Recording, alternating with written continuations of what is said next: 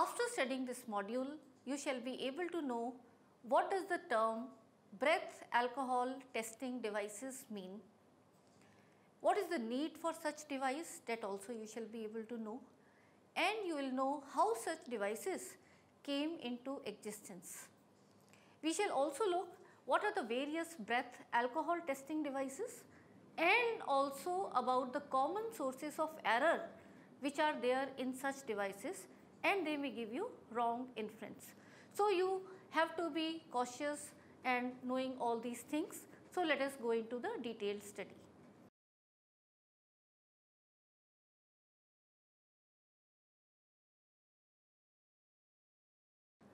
We often hear and read about cases of road accidents where the drivers are charged with drunken driving, and usually a news report claims the driver's breath alcohol concentration, which is abbreviated as BAC, is found to be much higher than the permissible BAC level. But how do the cops determine whether the suspected driver is actually drunk or not? The answer is breath alcohol testing devices. Drivers who can pass sobriety tests, that is they can walk in a line or can touch their noses, still might be violating the permissible level of BAC and may be a hazard on the road. So, the latest technology which is being employed by the officials to measure alcohol levels in the blood of drivers is the measurement of BAC level, and that is done by the breath alcohol testing devices. So, with this background, dear students, let us study more about this in detail with the help of graphics and visuals. Of breath alcohol testing devices. Alcohol intoxication can be legally defined by the BAC, but the idea of drawing blood from the vein of a driver of a vehicle so as to determine whether he is drunk or not doesn't seem to be practical. Urine tests too proved to be equally impractical as blood sampling. This gave rise to a need of such an instrument which could overcome this problem.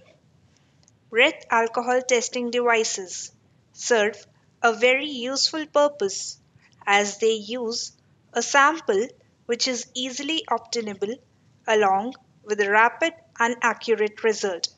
Origin and development. In 1927, Emil Bogen took the initiative and determined that the alcohol content of 2 liters of expired air was a little more than that in 1 ml of urine. By collecting this air in a football bladder and then testing it for alcohol traces. However, the very first research which gave the possibility of using breath as a sample for testing BAC was made by Anstey in 1874, who gave the observation that minute amounts of alcohol were present in exhaled air.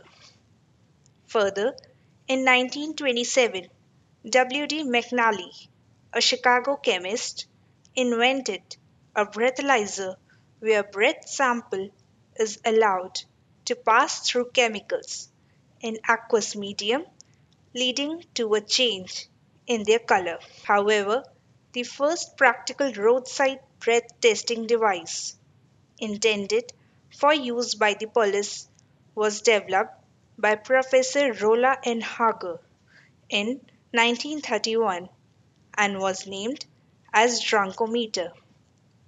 This device collects a sample of breath and pumps it into an acidified solution of KMNO4. The alcohol present in the breath would change the color of the solution. The greater the extent of change of color, the more will be the breath alcohol concentration. Many studies and researches have been made time to time in this field, but it is widely accepted that Dr. Robert Borkenstein was the first to create a device that was able to determine the BAC by using a breath sample. Since 1954, the breathalyzer has undergone several modifications, but basic principle and design of the instrument remain the same. Principle of testing. Alcohol is absorbed from mouth, stomach, and intestines and finally goes into the bloodstream. As soon as the blood reaches the lungs, a part of alcohol moves to the alveoli of the lungs because alcohol is volatile. BAC is in proportion to the alcohol concentration in the alveolar air, and the breath alcohol testing devices measure this alcohol in the alveolar air when exhaled. Instead of taking driver's blood sample to test his level of alcohol in blood, his breath could be analyzed on the spot and the officer can come to know as if there is a valid reason to arrest the driver or not. There is a direct relation between the alcohol concentration in blood to that in breath. The amount of alcohol contained in this 2100 ml of alveolar air is approximately equal to the amount that is present within 1 ml of blood. So, the breathalyzer measures the amount of alcohol present in 1 by 40 of 1 ml of blood, hence estimating concentration of alcohol in blood. Types of devices. These are of three major types, each of them based on different principle. Regardless of the type, each device has certain components, that is, a mouthpiece, a tube-like structure through which the suspect blows, and a chamber for sample where that blown air ultimately goes. First, we move on to breathalyzer. The device contains a sample collection system. Next, a reaction mixture contained in two glass vials.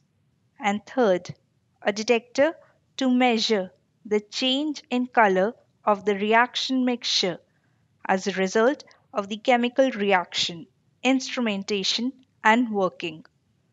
Breathalyzer is a device for collecting and measuring the alcohol content of alveolar air. When the valve is in take position, the subject is made to blow into a mouthpiece, which is coupled with a metal cylinder. As the subject blows, the pressure of the exhaled alveolar breath raises the piston to a height so that it exposes the two vent holes near the top of a heated cylinder and covers them, trapping the last portion of the air into the cylinder. The amount of air collected in this manner is 52.5 milliliters, which is 1 by 40 of 2100 ml, as the amount of air contained in this 2100 ml of alveolar air is approximately equal to the amount that is present within 1 ml of blood. So, the breathalyzer measures the amount of alcohol present in 1 by 40 of a milliliter of blood. When the valve is placed at the analyzed position, the piston begins to drop, resulting in the trapped alveolar air sample to pass into a glass ampule that contains 3 milliliters of 0.025% potassium dichromate and 0.025% silver nitrate in sulfuric acid and water. Let us try to understand the chemistry behind the breathalyzer testing. The alcohol present in the breath readily dissolves in potassium dichromate and gets oxidized to acetic acid. In this reaction, as the dichromate ion changes to chromium ion, the color of the solution changes from orange to green. The intensity of the change in color is in proportion to the quantity of alcohol in exhaled air.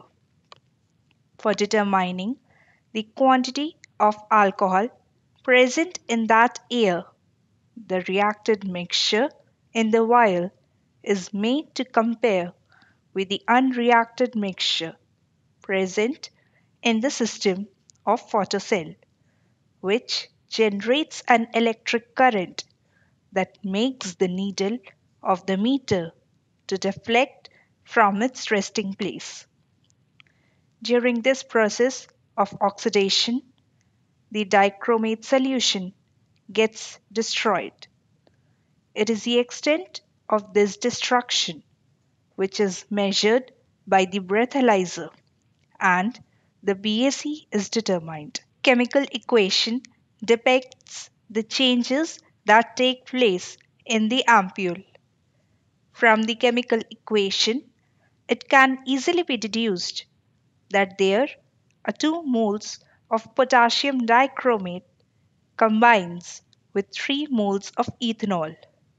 Hence, the amount of dichromate utilized indirectly determines the amount of alcohol that was present in the sample.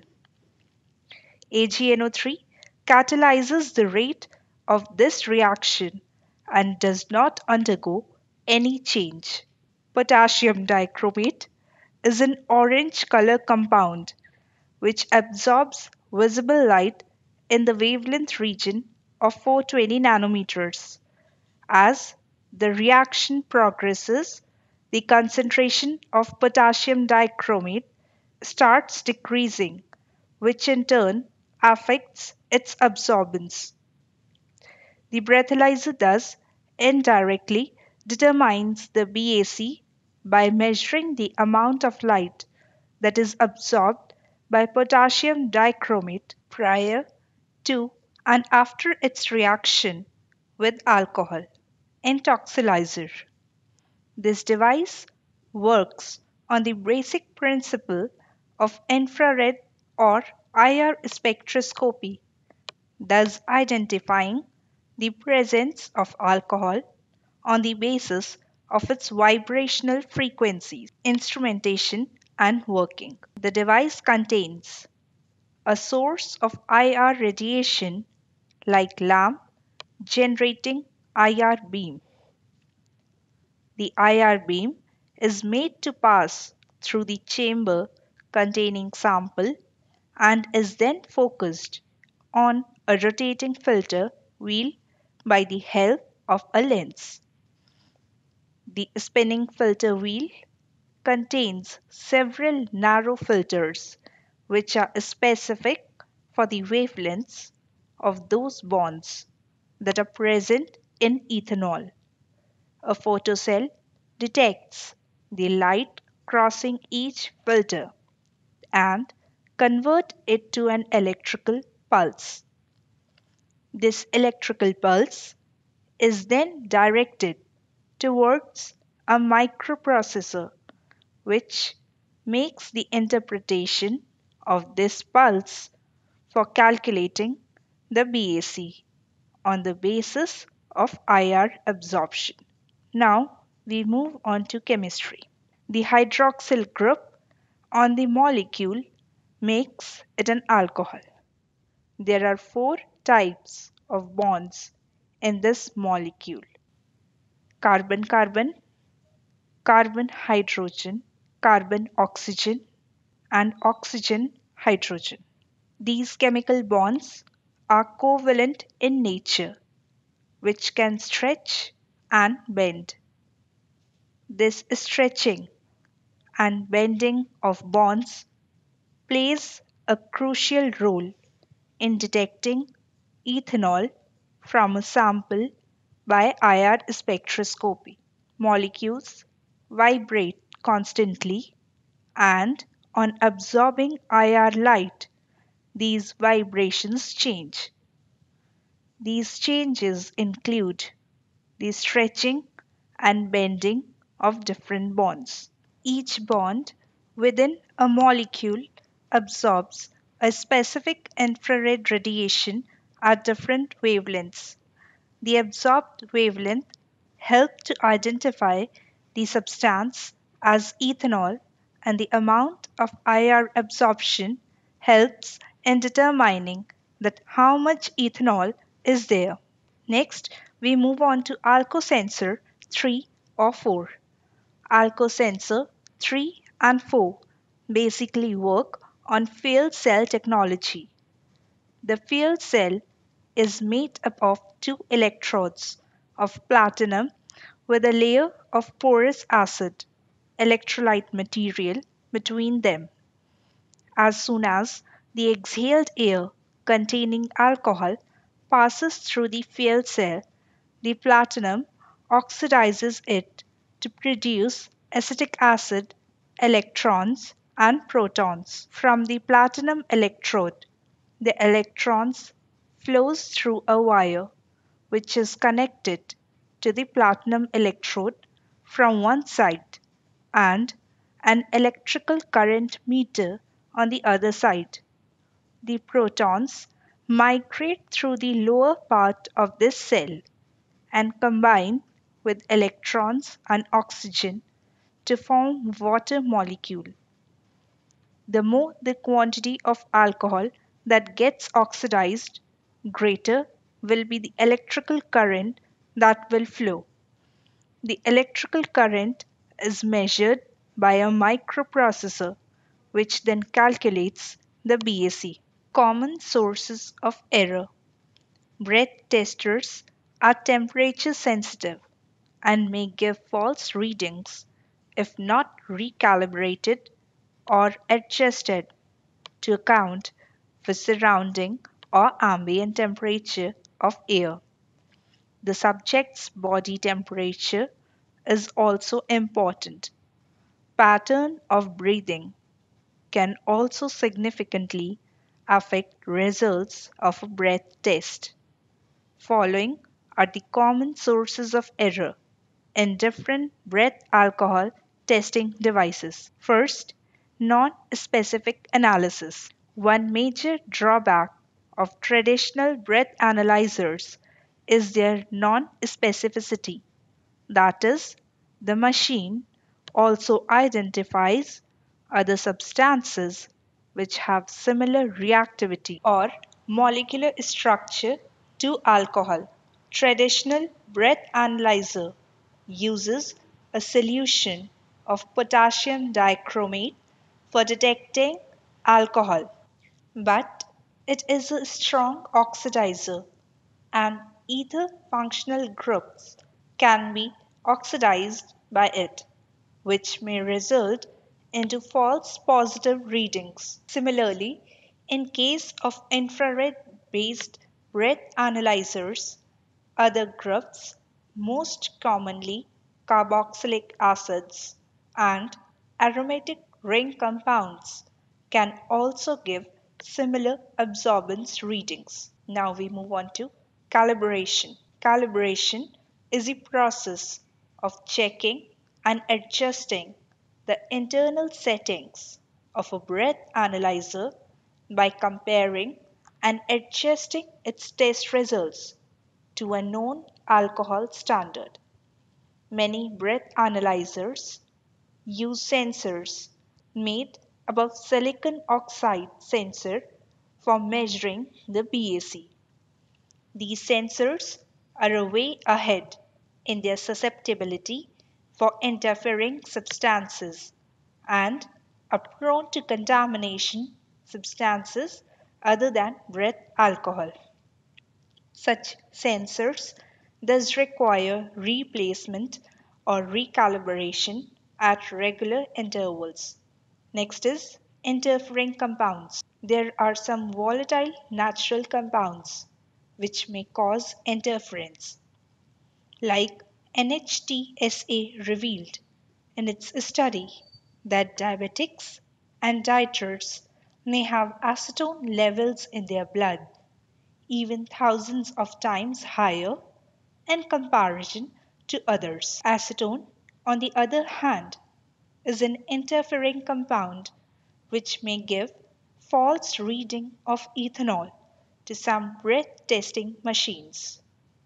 Fuel cell based systems are, however, non responsive to such substances. Homeostatic variables. Breath analyzers work on the basic assumption that 2100 is to 1 is the partition ratio in converting alcohol measured in the breath to estimate the BAC. But this assumed partition ratio may vary from 1300 to 1 to 3100 is to 1 or even more among different individuals and within a given individual over a period of time.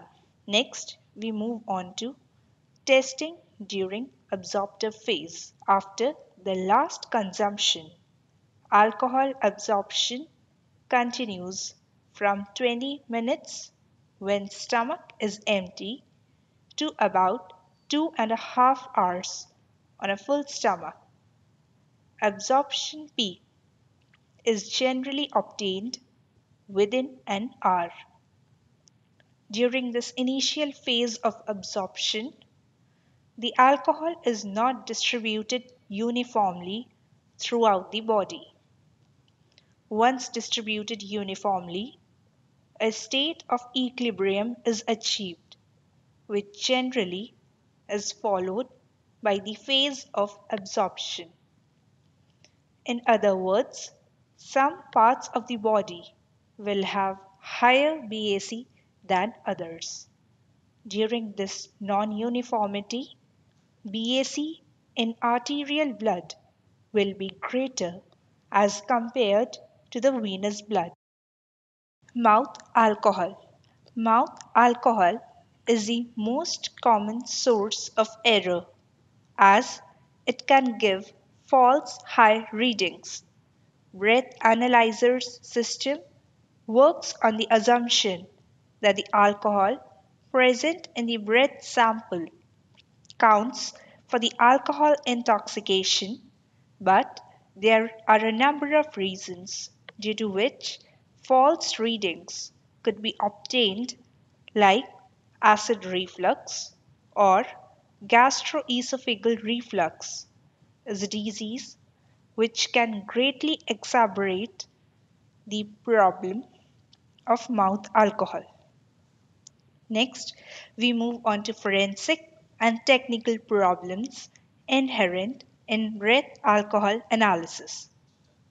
Forensic and technical questions arising in the use of breath analysis include the presumption of uncomplicated obedience to Henry's law, difficulties in capturing alveolar air specimens, uncertainty of the exact values for the blood or breath ratio for alcohol, as well as the effects of temperature, of variations in the cellular composition of blood, and of ethanol absorption and distribution into the water of the tissues. However, it remains advisable that the offense of driving while under the influence of alcohol should be statutorily defined in terms of the concentration of ethanol found in the breath in jurisdictions employing breath analysis. Let us now go through a case study of collision between two cars which resulted in multiple trauma. This case deals with a serious accident involving two automobiles on May 16, 1998 at 10:12 p.m. A truck driver was driving his pickup truck towards the south direction, and at the same time, a man was driving his car towards the north. Car driver lost the control of his car and swerved in another lane and hit the pickup truck. The accident resulted in multiple traumas, broken bones, and permanent injuries to the pickup truck driver. The police arrived at the accident scene at 10:19 p.m. and noticed that the car driver was visibly intoxicated and exhibited alcoholic breath with glassy and bloodshot eyes. He exhibited a lack of coordination and had slurred speech. The police officer took him to an area hospital and a blood sample was drawn at 12:36 a.m. on May 17, 1998. His BAC was found to be 0.14%. Car driver claims that his last drink was at 9 p.m. and the blood drawn at 12:36 a.m., that is a time lapse of 3 hours and 36 minutes. Since he was expected to dissipate 0.02% of alcohol per hour, he would have dissipated 0.07% of alcohol from his blood. The crime laboratory determined his BAC to be 0.14% in his blood drawn at 2:36 am. Therefore, 0.07% alcohol dissipated from his blood needs to be added to 0.014%, the BAC found at the time of blood drawn, which results in a BAC of 0.21%. Based on the time of his last drink, his BAC can be calculated at various intervals, including his presence in the bar, as well as at the time of accident from his blood drawn. Since the car driver's weight is 180 pounds, one alcoholic drink was expected to give a BAC of 0.022%. To get a BAC of 0.21% prior to his last drink, he would have had to consume at least 9 to 10 drinks. This is reasonable because he was at the bar from 4 p.m. until the bar closed at 10 p.m. So it is realistic to think that in 5 hours he could have easily consumed 10 drinks. The car driver was severely intoxicated with the alcohol. BAC of 0.21% would result in disorientation, mental confusion, dizziness, lack of coordination, staggering, and slurred speech. Thus, the driver was clearly unfit to drive.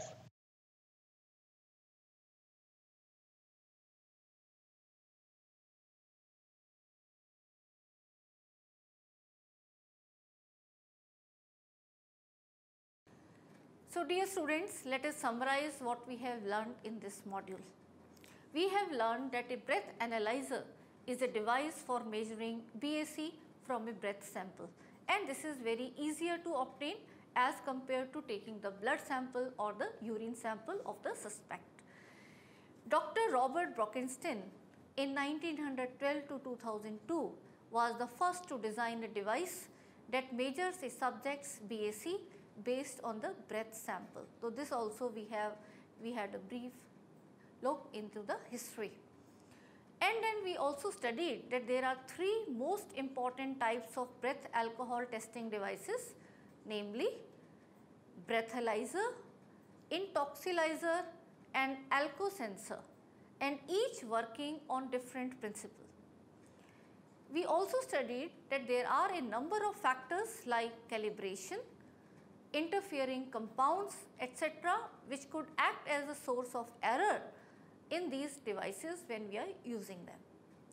Forensic and technical problems inherent in breath alcohol analysis also we studied, and you should be cautious about to take care of these problems so that you are not committing any error while doing such tests. And we also studied a case study. Thank you.